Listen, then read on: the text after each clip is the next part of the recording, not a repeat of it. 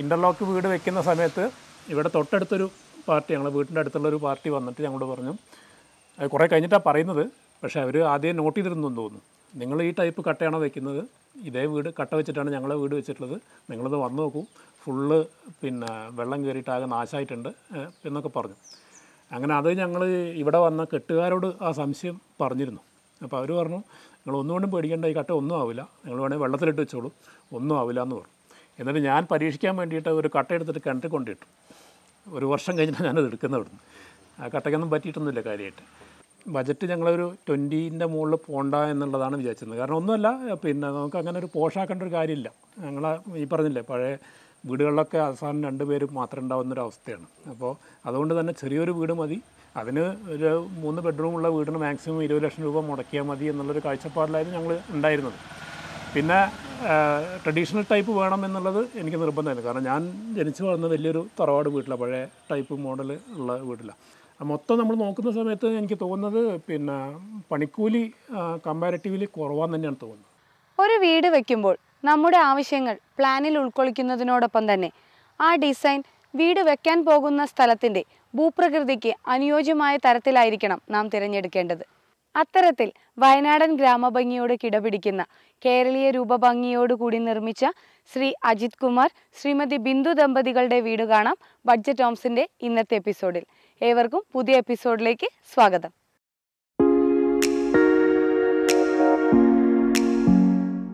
(1157 square ഫീറ്റിൽ 3 കിടപ്പുമുറികളോടുകൂടി കേരളീയ traditional രീതിയിൽ നിർമ്മിച്ച ഒരു വീടാണിത്.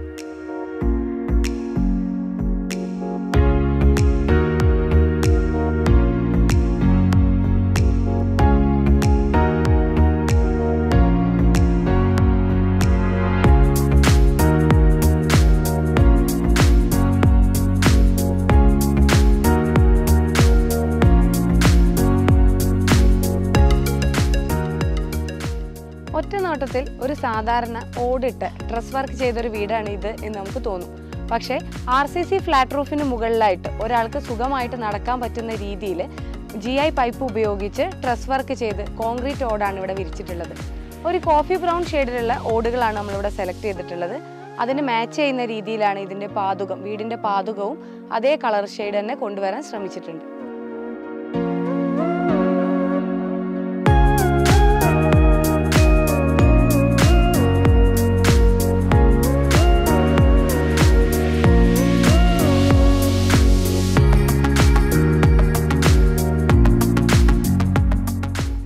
സാധാരണ നമ്മുടെ ചുറ്റുപാടുമുള്ള ഫ്ലാറ്റ് റൂഫ് വീടുകൾക്ക് കണ്ടുവരുന്ന പ്രധാന പ്രശ്നം മഴക്കാലത്ത് വരുന്ന വെള്ളം നിൽക്കുന്നത് കൊണ്ട് ഉണ്ടാകുന്ന പായലും പൂപ്പലും മറ്റാണ്. ഇത്തരത്തിൽ നമ്മൾ ഫ്ലാറ്റ് റൂഫിന് മുകളിൽ ഓട് വിരിക്കുന്നതോടുകൂടി തന്നെ ഇത്തരത്തിലുള്ള എല്ലാ പ്രശ്നങ്ങളും തന്നെ നമുക്ക് ഒഴിവാക്കാൻ കഴിയും. കൂടാതെ നമ്മുടെ വീടിൻ്റെ അകത്തുള്ള തണുപ്പ് നിലനിർത്താനും ഒരു പരിധിവരെ ചൂട് കുറയ്ക്കുന്നതിനും ഇവ സഹായിക്കുന്നുണ്ട്.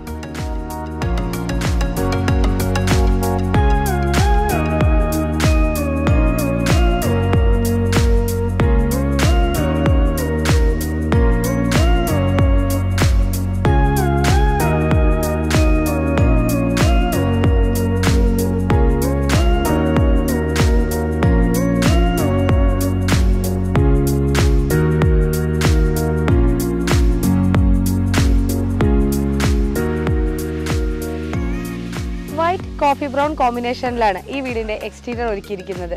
ഇവിടെ ഉപയോഗിച്ചിരിക്കുന്ന ജനലുകളെല്ലാം തന്നെ GI ഉപയോഗിച്ച് നിർമ്മിച്ചിട്ടുള്ളവയാണ്. ലോങ് ലാസ്റ്റിംഗ് ആണ് എന്നുള്ളതും മരത്തിന് വരുന്നത്ര ചെലവ് GIക്ക് വരുന്നില്ല എന്നതുകൊണ്ട് തന്നെ ഇത്തരത്തിലുള്ള വാതിലുകളും ജനലുകളും ഉപയോഗിക്കുന്നതിലൂടെ നമുക്ക് കോസ്റ്റ് ലാഭിക്കാൻ സാധിക്കും. എക്സ്റ്റീരിയറിൽ ഇവിടെ പൂർണ്ണമായും സിമന്റ് പ്ലാസ്റ്ററിംഗ് ചെയ്തിട്ടില്ല. പാതുകം മുതൽ ജനലിൻ്റെ താഴെ വരെയാണ് നമ്മളിവിടെ പ്ലാസ്റ്ററിംഗ് ചെയ്തിട്ടുള്ളത്. കൂടാതെ ബോർഡറുകളിലും ഇതിലൂടെ തന്നെ നമുക്ക് സിമന്റിന്റെ ഉപയോഗം കുറയ്ക്കുന്നതിനും അതിലൂടെ കോസ്റ്റ് കുറയുന്നതിനും സഹായിച്ചിട്ടുണ്ട്.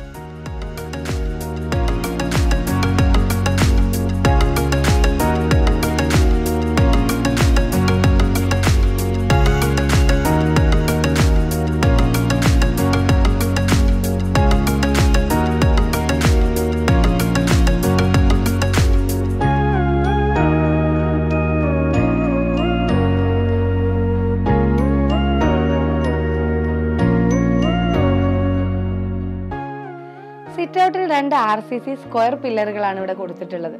അതിൻ്റെ മുകളിൽ വുഡൻ ഫിനിഷിങ് വരുന്ന ടൈലാണ് വിരിച്ചിട്ടുള്ളത്. ഒറ്റനോട്ടത്തിൽ ഒരു മരത്തിൻ്റെ ഫിനിഷിങ് വരുന്ന രീതിയിൽ മരത്തിൻ്റെ പാനലിംഗ് ചെയ്തതാണെന്ന് തോന്നുമെങ്കിൽ പോലും വളരെ കോസ്റ്റ് കുറഞ്ഞ രീതിയിൽ വുഡൻ ടൈലുകളാണ് ഇവിടെ ഉപയോഗിച്ചിട്ടുള്ളത്. അതിലൂടെ നമുക്ക് വീടിന് ഒരു റിച്ച് ഫീല് നൽകുന്നുണ്ട്. ഇവിടെ സ്റ്റെപ്പുകൾക്ക് ഉപയോഗിച്ചിരിക്കുന്നത് ബ്ലാക്കും ക്രീമും കളറും വരുന്ന ഗ്രാനൈറ്റ് ആണ്. അതിനോട് മാച്ച് ചെയ്യുന്ന രീതിയിൽ തന്നെ ക്രീം കളർ വരുന്ന 4-2 സൈസുള്ള ടൈലാണ് സിറ്റ് ഔട്ടിൽ ഉപയോഗിച്ചിരിക്കുന്നത്.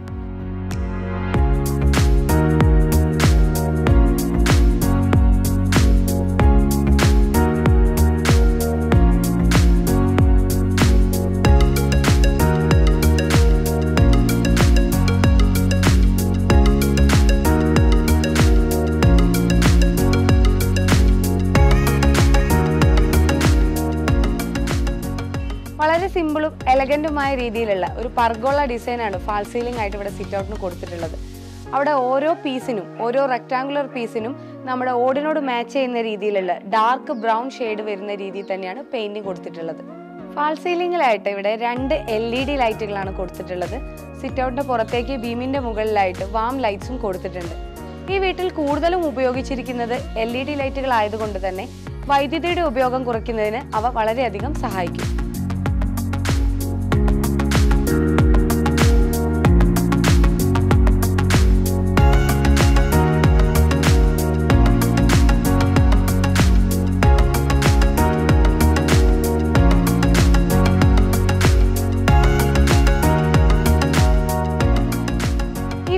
പ്രധാന വാതിൽ തേക്ക് കൊണ്ടാണ് നിർമ്മിച്ചിട്ടുള്ളത്.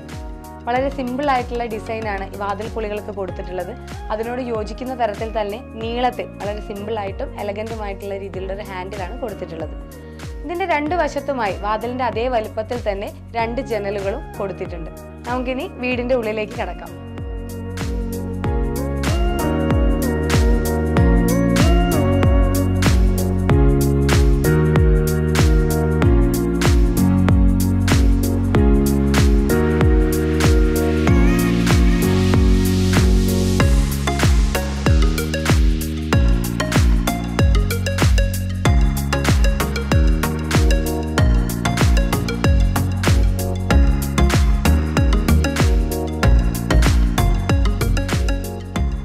വാതിൽ തുറന്ന് നമ്മൾ ആദ്യം എത്തുന്നത് എൽ ഷേപ്പിലുള്ള ഒരു ചെറിയ ഹാളിലേക്കാണ്. ഇവിടെ ഹാളിലേക്ക് കടന്നപ്പോൾ തന്നെ എൻ്റെ കണ്ണ് ആദ്യം തന്നെ പോയിട്ടുള്ളത് ഈ തൂക്കുവിളക്കിലേക്കാണ്. നമ്മളെ ഇൻറ്റീരിയർ കുറച്ചുകൂടി മനോഹരമാക്കുന്നതിന് ഈ തൂക്കുവിളക്ക് സഹായിച്ചിട്ടുണ്ട്. അതിൻ്റെ താഴെയായിട്ടാണ് 3 പേർക്ക് ഇരിക്കാവുന്ന ഒരു സോഫ കൊടുത്തിട്ടുള്ളത്. നമ്മുടെ മൊത്തം ഇൻറ്റീരിയറിനോട് മാച്ച് ചെയ്യുന്ന രീതിയിൽ ഒരു ലൈറ്റ് ബ്രൗൺ ഷെയ്ഡിലാണ് ഈ സോഫ കൊടുത്തിട്ടുള്ളത്. അതിൻ്റെ സിംഗിൾ സോഫ വാതിലിൽ കയറി വരുമ്പോൾ ഇരുവശമായി കൊടുത്തിട്ടുണ്ട്.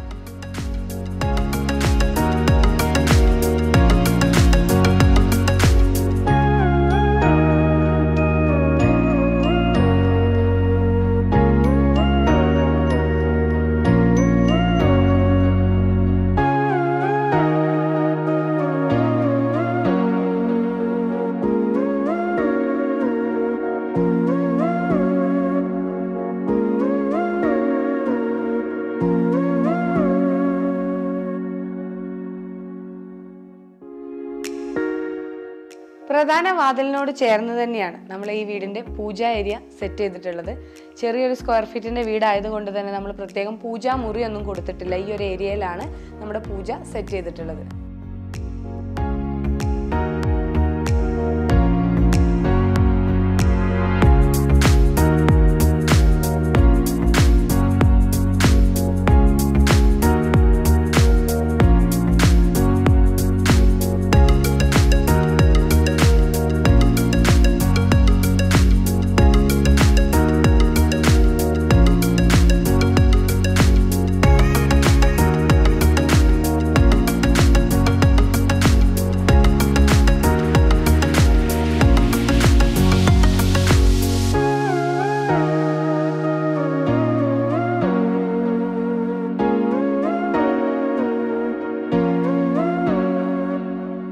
വീടിന് 3 കിടപ്പുമുറികളാണെന്ന് പറഞ്ഞല്ലോ. ഈ 3 കിടപ്പുമുറികളിലേക്കും കടക്കുന്ന രീതിയിലാണ് ഈ ഹാള് ഡിസൈൻ ചെയ്തിട്ടുള്ളത്. ഹാളിൻ്റെ ഈ വശത്തായിട്ടാണ് TV ഏരിയ സെറ്റ് ചെയ്തിട്ടുള്ളത്. അത്യാവശ്യത്തിന് സ്റ്റോറേജ് സ്പേസുകൾ ഇതിൻ്റെ താഴെയായിട്ട് കൊടുത്തിട്ടുണ്ട്. കുറച്ച് ഷോ ഏരിയാസും ഇവിടെ തന്നെ അറേഞ്ച് ചെയ്തിരിക്കുന്നു.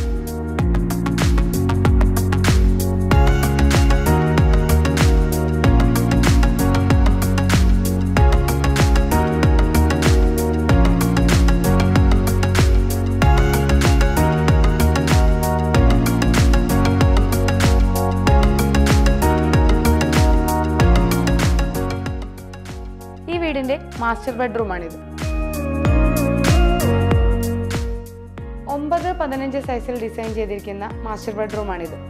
ഈ വീട്ടിലെ കിടപ്പുമുറികൾക്കെല്ലാം തന്നെ റെഡിമെയ്ഡ് ഡോറുകളാണ് ഉപയോഗിച്ചിട്ടുള്ളത്. അറ്റാച്ച്ഡ് ബാത്റൂം സൗകര്യത്തോടു കൂടിയുള്ള ഈ ബെഡ്റൂമിൽ ഉപയോഗിച്ചിരിക്കുന്ന കട്ടിൽ വളരെ സിമ്പിൾ ആയിട്ടുള്ള ഒരു ഡിസൈനുള്ള കട്ടിലാണ്. ഈ കിടപ്പുമുറിയുടെ 2 വശത്തായിട്ട് ജനലുകൾ കൊടുത്തിട്ടുണ്ട്. ഈ ഭാഗത്ത് 3 പാളി ജനലും ഇവിടെ 2 പാളി ജനലും കൊടുത്തിട്ടുണ്ട്. വളരെ സിമ്പിൾ ആയിട്ടുള്ള ഒരു ഫാൾ സീലിംഗ് ആണ് ഇവിടെ കൊടുത്തിട്ടുള്ളത്. അതിൻ്റെ 4 വശത്തായിട്ട് റൂമിൽ മുഴുവൻ വെളിച്ചം ഉറപ്പാക്കുന്നതിനായിട്ട് 4 വശത്തായിട്ട് LED ലൈറ്റുകൾ കൊടുത്തിട്ടുണ്ട്. ഒരു സീലിംഗ് ഫാൻ കൂടി ഈ റൂമിൽ കൊടുത്തിട്ടുണ്ട്. വളരെ സിമ്പിൾ ആയിട്ടുള്ള ബഡ്ജറ്റ് ഫ്രണ്ട്ലി ആയിട്ടുള്ള ഒരു ബാത്റൂമാണ് ഇവിടെ പ്രൊവൈഡ് ചെയ്തിട്ടുള്ളത്. അത്യാവശ്യം ഗ്രിപ്പോട് കൂടിയിട്ടുള്ള ടൈലാണ് ബാത്റൂമിൽ ഉപയോഗിച്ചിട്ടുള്ളത്. ഇതിൽ നമ്മൾ വെറ്റ് ഏരിയയും ഡ്രൈ ഏരിയയും സെപ്പറേറ്റ് ചെയ്യുന്ന ഒരു ഹൈറ്റ് ഡിഫറൻസ് നമുക്കിവിടെ കാണാൻ പറ്റും. രണ്ടിനും ഒരേപോലത്തെ ടൈലാണ് ഉപയോഗിച്ചിരിക്കുന്നത്. പിന്നെ അതിൻ്റെ വാള് നോക്കുകയാണെങ്കിൽ ഫുൾ സൈസിൽ ചുമരിൽ മുഴുവനായിട്ട് നമുക്ക് വാഷ് ചെയ്യാനൊക്കെ സൗകര്യമുള്ള തരത്തിൽ കുറച്ച് സ്മൂത്ത് ആയിട്ടുള്ള ഒരു ടൈലാണ് ഉപയോഗിച്ചിട്ടുള്ളത്. ഒരു ചെറിയൊരു വാഷ് ബേസിൻ കൂടി ഈ ബാത്റൂമിൽ പ്രൊവൈഡ് ചെയ്തിട്ടുണ്ട്. അതിനോട് ചേർന്ന് തന്നെ ഒരു പ്ലഗ് പോയിന്റ് കൊടുത്തിരിക്കുന്നതും ഇന്നത്തെ കാലത്ത് അത്യാവശ്യമായ ഒരു ഘടകം തന്നെയാണ്.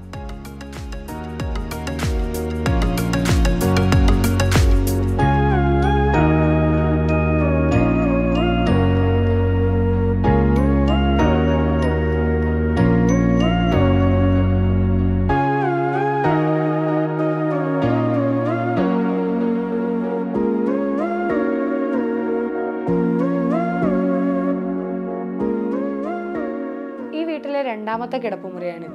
9-12 സൈസിലാണ് ഈ കിടപ്പുമുറി ഡിസൈൻ ചെയ്തിരിക്കുന്നത്. 2 വശങ്ങളിലായിട്ട് ജനലുകൾ കൊടുത്തിട്ട് വളരെ സിമ്പിൾ ആയിട്ടുള്ള ഒരു കട്ടിലെല്ലാം ഉപയോഗിച്ച് ഈ മുറി മനോഹരമാക്കിയിട്ടുണ്ട്. അറ്റാച്ച്ഡ് ബാത്റൂം സൗകര്യത്തോടു കൂടിയ ഒരു കിടപ്പുമുറി കൂടിയാണിത്.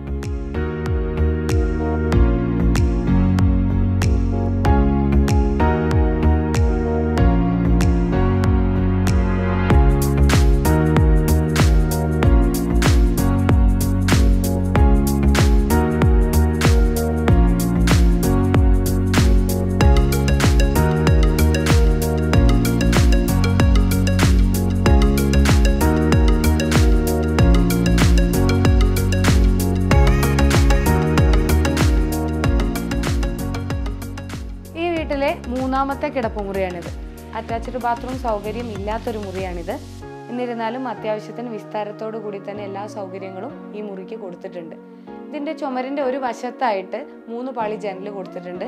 മനോഹരമായ രീതിയിലുള്ള ഒരു ഫാൾ സീലിംഗ് നമ്മുടെ മുന്നേ കണ്ട പാറ്റേണിൽ ക്രീം കളറും ഡാർക്ക് ബ്രൗൺ കളറും വരുന്ന രീതിയിലുള്ള ഒരു ഫാൾ സീലിംഗ് ഡിസൈൻ കൂടി ഇവിടെ കൊടുത്തിട്ടുണ്ട്.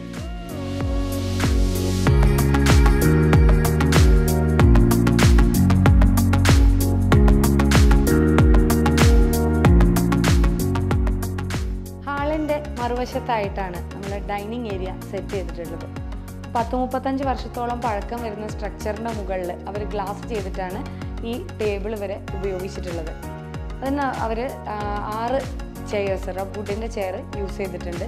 നമ്മൾ ഡൈനിങ് ഏരിയയിലേക്ക് അത്യാവശ്യത്തിന് നാച്ചുറൽ ലൈറ്റ് കടന്നു വരുന്നതിൻ്റെ ഭാഗമായിട്ട് ഈ വാളിലായിട്ട് ഫിൻസ് കൊടുത്തിട്ടുണ്ട്. അതിന് പ്ലെയിൻ ഗ്ലാസ് കൊടുത്തിട്ട് മുകളിലായിട്ട് കുറച്ച് വാം ലൈറ്റും കൊടുത്ത് ഡെക്കറേറ്റീവ് ആയിട്ടുണ്ട്.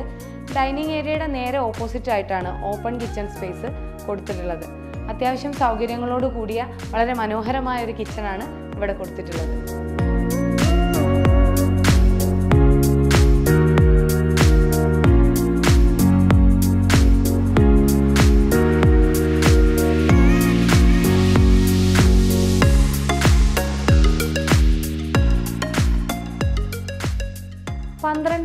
സൈസിൽ അറേഞ്ച് ചെയ്തിരിക്കുന്ന ഈ വീടിൻ്റെ കിച്ചണാണിത്. നമ്മൾ സർവിങ് കൗണ്ടറിൽ ഉപയോഗിച്ചിരിക്കുന്നത് സിറ്റ് ഔട്ടിൽ ഉപയോഗിച്ചിരിക്കുന്ന അതേ ഗ്രാനൈറ്റ് തന്നെയാണ്. അതിനുശേഷം നമ്മൾ സ്റ്റോറേജ് ഏരിയകൾ നോക്കുകയാണെന്നുണ്ടെങ്കിൽ വളരെ ലൈറ്റ് കളറായിട്ടുള്ള അലുമിനിയം ഫാബ്രിക്കേഷൻ മെറ്റീരിയൽ ഉപയോഗിച്ചിട്ടാണ് നമ്മൾ കൗണ്ടേഴ്സ് എല്ലാം നിർമ്മിച്ചിട്ടുള്ളത്.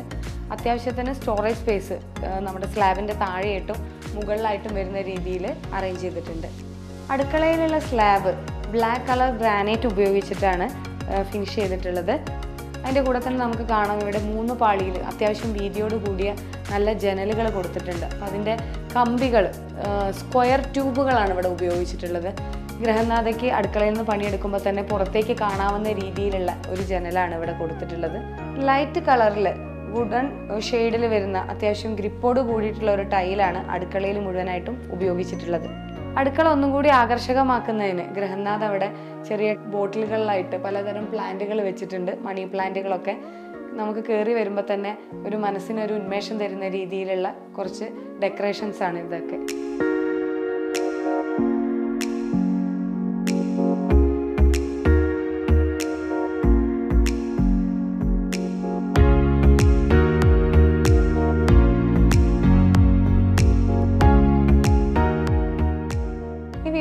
ഡൈനിങ് ഹാളിനോടും കിച്ചണോടും ചേർന്നിട്ടുള്ള സ്റ്റീൽ ഡോറാണിത്. ഇത് തുറന്ന് നമുക്ക് പുറത്തേക്ക് കടക്കാം.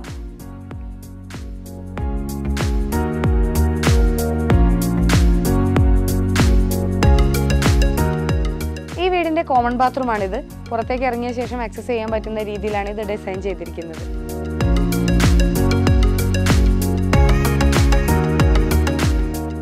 നേരത്തെ ഞാൻ പറഞ്ഞ RCC ഫ്ലാറ്റ് റൂഫിന്റെ സ്റ്റോറേജ് സ്പേസിലാണ് ഞാനിപ്പോൾ നിൽക്കുന്നത്. നമ്മുടെ കോമൺ ബാത്റൂമിനോട് ചേർന്നിട്ടാണ് അവിടേക്ക് കയറാനുള്ള കോണി അറേഞ്ച് ചെയ്തിട്ടുള്ളത്. GI ഉപയോഗിച്ച് ട്രസ് വർക്ക് ചെയ്ത് ഓട് വിരിച്ചിരിക്കുന്നത് നമുക്കിവിടെ ക്ലിയർ ആയിട്ട് കാണാവുന്നതാണ്. ഇവിടെ അത്യാവശ്യത്തിന് വസ്ത്രങ്ങൾ ഉണക്കുന്നതിനുള്ള സൗകര്യങ്ങളൊക്കെ അറേഞ്ച് ചെയ്തിട്ടുണ്ട്. കൂടാതെ നമ്മുടെ വാട്ടർ ടാങ്കും അറേഞ്ച് ചെയ്തിരിക്കുന്നത് ഇവിടെയാണ്. നമസ്കാരം, എൻ്റെ പേര് അജിത്ത്. ഞാനൊരു അധ്യാപകനാണ്. ഇത് എൻ്റെ ഭാര്യ ബിന്ദു. ഞങ്ങൾ ആക്ച്വലി ഇത് രണ്ടാമത്തെ ഒരു വീടാണ്. അപ്പോൾ ആദ്യത്തെ വീടുണ്ടാക്കിയ സമയത്ത് അതിൽ കുറേ ഡ്രോബാക്സ് ഉണ്ടായിരുന്നു. അപ്പോൾ അതുകൊണ്ട് തന്നെ അത് പരിഹരിക്കാനുള്ള രീതിയിലുള്ള ഒരു കാര്യങ്ങളാണ് ഞങ്ങൾ ആലോചിച്ചത്. അപ്പോൾ അതിന് വേണ്ടിയിട്ട് ഞങ്ങൾ പല രീതിയിലും യൂട്യൂബിലും അവിടെയും ഇവിടെയൊക്കെ സെർച്ച് ചെയ്തു. അതിൻ്റെ ഫുൾ ക്രെഡിറ്റ് എൻ്റെ ഭാര്യയ്ക്കാണ്. അപ്പോൾ അങ്ങനെയാണ് ഈ ബിൽഡിംഗ് ഡിസൈനേഴ്സിനെ കുറിച്ച് കേൾക്കുന്നതും അറിയുന്നതും. അപ്പോൾ അതിൽ മെയിൻ അട്രാക്ഷൻ ഞങ്ങൾക്ക് തോന്നിയത് എന്താണെന്ന് വെച്ച് കഴിഞ്ഞാൽ മൊത്തം കോൺട്രാക്റ്റ് അല്ല എന്നുള്ളതാണ്. അവർ പണിക്കാരെ വിട്ടു തരുന്നു, സാധനങ്ങളൊക്കെ ഞങ്ങൾ വാങ്ങിക്കുന്നു. അപ്പോൾ നമുക്ക് നല്ല സാധനങ്ങൾ വാങ്ങിക്കാൻ ചേരും. സാധാരണ കോൺട്രാക്റ്റ് കൊടുക്കുമ്പോഴുള്ളൊരു വലിയൊരു പ്രശ്നം കാണുന്നത് എന്താണെന്ന് വെച്ച് കഴിഞ്ഞാൽ ആൾക്കാർ ലോ ക്വാളിറ്റി സാധനം ഉപയോഗിക്കുക എന്നുള്ളതാണ്. അത് ഇതിലില്ല എന്നുള്ളൊരു സംഭവം മനസ്സിലാക്കി കഴിഞ്ഞപ്പോൾ നമുക്ക് കുറച്ച് താല്പര്യം തോന്നി. പിന്നെ രണ്ടാമത്തെ അട്രാക്ഷൻ വന്നു കഴിഞ്ഞത് ഈ ഉപയോഗിക്കുന്ന കട്ടയാണ്. ആക്ച്വലി ഞങ്ങളുടെ മനസ്സിലുണ്ടായിരുന്നത് പഴയ വീടുകളെ ഇതൊക്കെ കണ്ടിട്ടുള്ള ഒരു പരിചയം കൊണ്ട് ഇങ്ങനത്തെ കട്ട തന്നെയായിരുന്നു. അപ്പോൾ അങ്ങനെയാണ് ഞങ്ങൾ നേരിട്ട് ഇവരുടെ ഓഫീസിൽ പോവുകയും അവിടെ സാറുമായിട്ട് സംസാരിക്കുകയൊക്കെ ചെയ്തു. അങ്ങനെ 1-2 ഡിസൈൻ തന്നിരുന്നു. അപ്പോൾ വീടിനെ കുറിച്ച് ഞങ്ങൾക്ക് വേറൊരു ഐഡിയ ഉണ്ടായിരുന്നത് അധികം വലുപ്പം വേണ്ട എന്നുള്ളതാണ്. 1500 സ്ക്വയർ ഫീറ്റിൻ്റെ താഴെ ആയിരിക്കണം വീട്. അത് ഒറ്റ നിലയിലായിരിക്കണം എന്നുള്ളത്.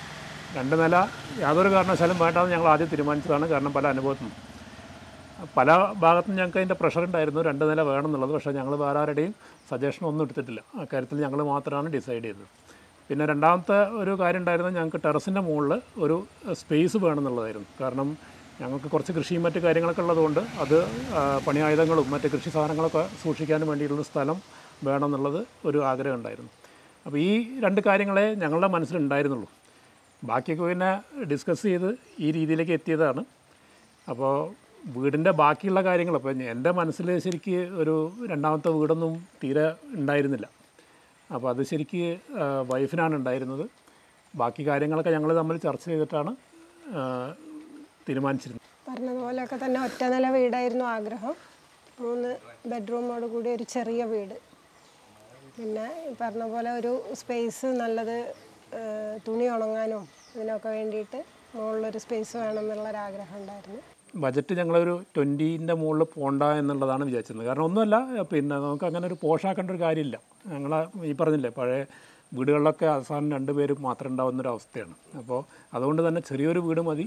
അതിന് ഒരു 3 ബെഡ്റൂമുള്ള വീടിന് മാക്സിമം 20 ലക്ഷം രൂപ മുടക്കിയാൽ മതി എന്നുള്ളൊരു കാഴ്ചപ്പാടിലായിരുന്നു ഞങ്ങൾ ഉണ്ടായിരുന്നത്. പിന്നെ ട്രഡീഷണൽ ടൈപ്പ് വേണം എന്നുള്ളത് എനിക്ക് നിർബന്ധമായിരുന്നു. കാരണം ഞാൻ ജനിച്ചു വളർന്ന വലിയൊരു തറവാട് വീട്ടിലാണ്, പഴയ ടൈപ്പ് മോഡൽ ഉള്ള വീട്ടിലാണ്. അപ്പോൾ അങ്ങനത്തെ ഒരു മനസ്സിലങ്ങനത്തെ ഒരു കാഴ്ചപ്പാടുണ്ടായിരുന്നു, ഓട് മേഞ്ഞ അങ്ങനത്തെ ഒരു വീട് വേണം എന്നുള്ളത്. ഇൻ്റർലോക്ക് വീട് വെക്കുന്ന സമയത്ത് ഇവിടെ തൊട്ടടുത്തൊരു പാർട്ടി, ഞങ്ങളുടെ വീട്ടിൻ്റെ അടുത്തുള്ളൊരു പാർട്ടി വന്നിട്ട് ഞങ്ങളോട് പറഞ്ഞു, അത് കുറേ കഴിഞ്ഞിട്ടാണ് പറയുന്നത്, പക്ഷേ അവർ ആദ്യം നോട്ട് ചെയ്തിരുന്നെന്ന് തോന്നുന്നു, നിങ്ങൾ ഈ ടൈപ്പ് കട്ടയാണോ വെക്കുന്നത്, ഇതേ വീട് കട്ട വെച്ചിട്ടാണ് ഞങ്ങളെ വീട് വെച്ചിട്ടുള്ളത്, നിങ്ങളത് വന്ന് നോക്കൂ, ഫുള്ള് വെള്ളം കയറിയിട്ടാകെ നാശമായിട്ടുണ്ട് എന്നൊക്കെ പറഞ്ഞു. അങ്ങനെ അത് ഞങ്ങൾ ഇവിടെ വന്ന കെട്ടുകാരോട് ആ സംശയം പറഞ്ഞിരുന്നു. അപ്പോൾ അവർ പറഞ്ഞു, നിങ്ങൾ ഒന്നുകൊണ്ടും പേടിക്കേണ്ട, ഈ കട്ട ഒന്നും ആവില്ല, നിങ്ങൾ വേണമെങ്കിൽ വെള്ളത്തിലിട്ട് വെച്ചോളൂ, ഒന്നും ആവില്ല എന്ന് പറഞ്ഞു. എന്നിട്ട് ഞാൻ പരീക്ഷിക്കാൻ വേണ്ടിയിട്ട് ഒരു കട്ട എടുത്തിട്ട് കിണറ്റിൽ കൊണ്ടിട്ടു. 1 വർഷം കഴിഞ്ഞിട്ട് ഞാനത് എടുക്കുന്നത് ഇവിടുന്ന്. ആ കട്ടയ്ക്കൊന്നും പറ്റിയിട്ടൊന്നുമില്ല കാര്യമായിട്ട്. അപ്പോൾ അതെന്താ വെച്ചാൽ നമുക്കൊരു വിശ്വാസം വരാൻ വേണ്ടിയിട്ടായിരുന്നു. അപ്പോൾ ഇവരെന്താണെന്ന് വെച്ചാൽ പിന്നീട് എനിക്ക് മനസ്സിലായത് ഈ കട്ട അവർ വേറെ ഇവിടുന്ന് ലോക്കൽ വാങ്ങിച്ച കട്ട, നമ്മുടെ അവിടുത്തെ കട്ടയല്ല അത്. അതിൽ കൂട്ട് എന്താണെന്ന് എനിക്കറിയില്ല. എന്തായാലും അവരുടെ വീട്ടിൽ പ്രശ്നമുണ്ട്, വെള്ളം കയറിയിട്ട് ഫുള്ള് പൊടിഞ്ഞ് പോകുന്നുണ്ട്. ഇതും ഞങ്ങൾ ചെയ്യാൻ കാരണം എന്താണെന്ന് വെച്ചാൽ ഞങ്ങളുടെ പഴയ വീടിൻ്റെ നിർമ്മാണമായിട്ട് ബന്ധപ്പെട്ട് ഞങ്ങൾ അനുഭവിച്ച പ്രശ്നങ്ങളാണ്. ഒന്ന്, അന്ന് ഞങ്ങൾക്ക് തോട്ടത്തന്നെ ഞങ്ങൾ വെട്ടിയ തേക്കും മറ്റു കാര്യങ്ങളൊക്കെ ചെയ്തിരുന്നത്. അപ്പോൾ അതിൽ ഈ ആശാരിക്കൂലി ഒരു ഭീകരമായൊരു സംഖ്യ വന്നിരുന്നു. നമ്മൾ വിചാരിക്കാത്തതിനേക്കാൾ എത്രയോ വലിയൊരു സംഖ്യ വന്നു. അതൊന്ന്. രണ്ട്, പലയിടത്തും നമ്മൾ കണ്ടത്, ഇപ്പോൾ ഇവിടെ നമ്മൾ ആ വീട്ടിൻ്റെ ഫ്രണ്ട് വാതിലിൻ്റെ അടിയിൽ പിന്നെ ഉറുമ്പ് കുത്തി വരുന്നുണ്ട്. ചെതലല്ല, ഒരു ചെറിയ ഉറുമ്പുകൾ കുത്തി വരുന്നുണ്ട്. അപ്പോൾ മരം വേണ്ട, പറ്റ ഒഴിവാക്കാന്നുള്ള രീതിയിലാണ് ചെയ്തത്. പുറത്ത് പോലും ഇരുമ്പ് വാതിൽ വെക്കാമെന്നാണ് പറഞ്ഞത്. പിന്നെ ഇവളുടെ ഒരു ആഗ്രഹമായിരുന്നു ഫ്രണ്ട് എന്തായാലും തേക്ക് വേണം. അപ്പോൾ പിന്നെ ഫ്രണ്ട് മാത്രം തേക്കാക്കിയിട്ട് ബാക്കി ജനൽ ഫുള്ള് GI ആക്കുകയും പിന്നെ പുറകു വശത്തുള്ള വാതിൽ സ്റ്റീലിൻ്റെ ഡോറാക്കുകയും ചെയ്തു. മൊത്തം നമ്മൾ നോക്കുന്ന സമയത്ത് എനിക്ക് തോന്നുന്നത് പിന്നെ പണിക്കൂലി കമ്പാരിറ്റീവ്ലി കുറവാന്ന് തന്നെയാണ് തോന്നുന്നത്. കാരണം ബാക്കിയുള്ള നമ്മൾ ചുറ്റുവട്ടത്തുള്ള ആൾക്കാരൊക്കെ പണിയെടുക്കുന്ന ഇത് നോക്കുന്ന സമയത്ത് കുറവ് തന്നെയാണ്. പിന്നെ ഞങ്ങൾ പറഞ്ഞല്ലോ, താഴെ ഒരു വീടുണ്ടാക്കിയതിൻ്റെ ഒരു അനുഭവം ഉള്ളത് കൊണ്ട് ഞങ്ങൾക്ക് അവിടെ ഏറ്റവും ബുദ്ധിമുട്ട് അനുഭവിച്ചിരുന്നത് പണിക്കാരെ കിട്ടാനില്ല, നല്ല പണിക്കാരെ കിട്ടാൻ വേണ്ടിയിട്ട്. എന്നിട്ട് തന്നെ ഞങ്ങൾക്ക് വലിയ പ്രശ്നം വന്നിരുന്നു. അപ്പോൾ ഞങ്ങൾ പണിക്കാരായിട്ട് നേരിട്ട് ഡിസ്കസ് ചെയ്യുമ്പോൾ ഞങ്ങൾക്ക് ഒന്നില്ലെങ്കിൽ അതിനെക്കുറിച്ച് നല്ല വിവരം വേണം. ഞങ്ങൾക്ക് രണ്ടാൾക്കും അങ്ങനെ അതിനെക്കുറിച്ച് വലിയ ധാരണയൊന്നുമില്ല. ഇവിടെ ആകുമ്പോൾ ഞങ്ങൾക്ക് എന്താണെന്ന് വെച്ചാൽ ഒരു സൂപ്പർവൈസറായിട്ട് സംസാരിച്ചാൽ മതി, മൂപ്പർ ബാക്കി കാര്യങ്ങൾ സോൾവ് ചെയ്തോളൂ. പണിക്കാരായിട്ട് ഞങ്ങൾക്ക് ഒരിക്കലും ഡിസ്കസ് ചെയ്യേണ്ട കാര്യമില്ലായിരുന്നു. ഞങ്ങളുടെ ആവശ്യങ്ങൾ പറയാമെന്നല്ലാണ്ട് എന്തെങ്കിലും പ്രശ്നം ഉണ്ടായി കഴിഞ്ഞാൽ പിന്നെ അവർ സോൾവ് ചെയ്തോളൂ. അതുകൊണ്ട് പിന്നെ ആ രീതിയിലുള്ള അപ്രോച്ച് വളരെ നല്ലതായിരുന്നു. നമുക്കത് ഗുണേ ചെയ്തിട്ടുള്ളൂ. മക്കൾക്ക് ഇഷ്ടപ്പെട്ടു. മക്കൾക്ക് താല്പര്യം ഉണ്ടായിരുന്നത് 2 നിലയായിരുന്നു. എനിക്ക് 2 ആൺകുട്ടികളുള്ളത്. മൂത്തവൻ ആനിമേഷൻ ഫീൽഡിലാണ്. അപ്പോൾ അവന് ഈ ഇൻറ്റീരിയറും ഇതൊക്കെ ആയിട്ട് ബന്ധപ്പെട്ടിട്ട് നല്ലൊരു കാഴ്ചപ്പാടുണ്ട്. സീലിംഗ് വർക്കുകളൊക്കെ ശരിക്കും അവൻ്റെ ഇഷ്ടപ്രകാരം ചെയ്തതാണ്. എൻ്റെ മനസ്സിൽ അങ്ങനത്തെ ഒരു സംഭവമേ ഇല്ലായിരുന്നു. പ്ലെയിനായിട്ട് വേണമെന്നുള്ളൊരു അഭിപ്രായമായിരുന്നു. പക്ഷെ അവന് അത് വേണമെന്നുള്ളത് കൊണ്ട് ഞങ്ങളത് അങ്ങനെ ആക്കിയതാണ് ഫാൾ സീലിംഗ്. പിന്നെ ബാക്കിയുള്ള കാര്യങ്ങൾക്കൊന്നും വലിങ്ങനെ അഭിപ്രായം സ്വീകരിച്ചിട്ടില്ല. കഴിയുന്ന ഡിസിഷൻ ഞങ്ങൾ തമ്മിൽ ഡിസ്കസ് ചെയ്യും, അതിലൊരു തീരുമാനത്തിലെത്തും, എന്നിട്ടാണ് തീരുമാനിച്ചിട്ടുള്ളത്.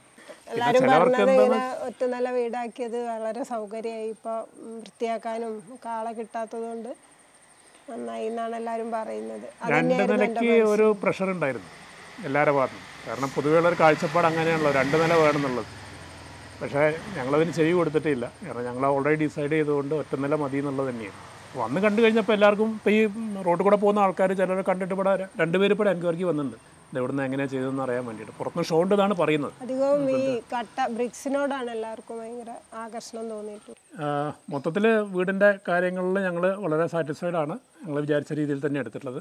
1157 ചതുരശ്ര അടിയിൽ engineer Shri KV Muraleedharan design ചെയ്ത ഈ വീടിന് ഇൻറ്റീരിയറും RCC റൂഫിന് മുകളിലായി കൊടുത്തിട്ടുള്ള ട്രസ് റൂഫും കൂടാതെ 18.5 ലക്ഷം രൂപയാണ് ചെലവ് വന്നിട്ടുള്ളത്. ശ്രീ അജിത് കുമാർ, ശ്രീമതി ബിന്ദു ദമ്പതികളുടെ ഈ വീട് നിങ്ങൾക്കേവർക്കും ഇഷ്ടപ്പെട്ടു എന്ന് കരുതുന്നു. ബഡ്ജറ്റ് ഹോംസിനെ മറ്റൊരു എപ്പിസോഡിൽ കാണുന്നത് വരെ നന്ദി, നമസ്കാരം.